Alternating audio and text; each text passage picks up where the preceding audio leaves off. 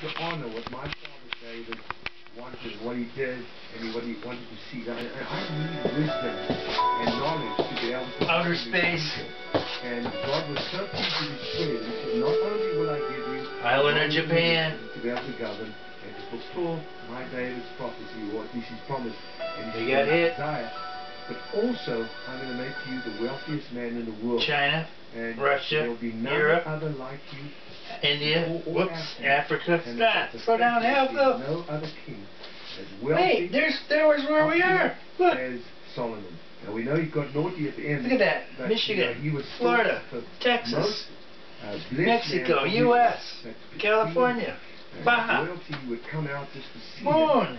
The point I'm trying to make to you is, when I'm praying, I say to the Lord, I don't really know what to pray for a lot of times. Europe. And I'll say, well, you just pray through me and for me and ask the Holy Spirit to do it. And you'd be surprised at how many things Australia. He tells you to pray for, and other than... Here's where we are right now. I'm right here, Michigan. And we There's have Florida, good reports coming in. Gulf, Mexico, Bahia, California, there's Baja, drove all the way down there. Thank you for that. A lot of you are learning. California, LA, San Francisco, my sister lives here. Alaska, Canada, Alaska, Hawaii's out here someplace.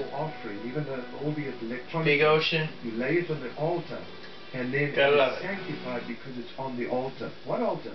Well, whatever God says today, as it's going to come up, say, I want you to lay your offering on the altar. Now, you know what I love about you? A lot of you have learned that your that's from the space at night. Means a lot. And that's the moon.